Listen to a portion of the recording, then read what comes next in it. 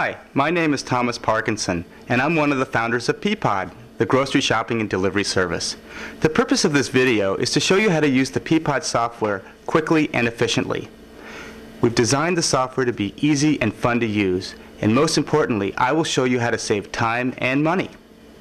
By the time we are done with this video, you will be able to take advantage of the key features of Peapod. Let's get started. Peapod software will run on just about any IBM or compatible computer as long as it has 640K of memory, 1 megabyte of disk space, and at least a 2400 baud modem plugged into a regular phone line.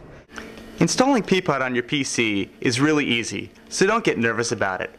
All you need to do is take the diskette that you received in your Peapod starter kit and insert it into your disk drive.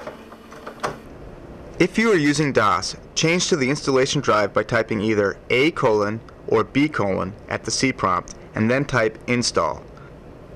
Your modem will now dial the Peapod center. When the program completes its password verification, you will see the top menu screen. You are now connected to Peapod and are able to use the service for all your grocery shopping needs. Let's first shop through the aisles.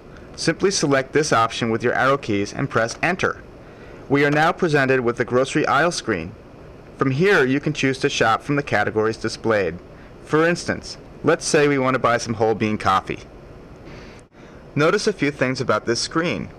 The brands are all initially listed in alphabetical order, along with their size, today's price, and the unit price. An asterisk in this column shows you what's on sale.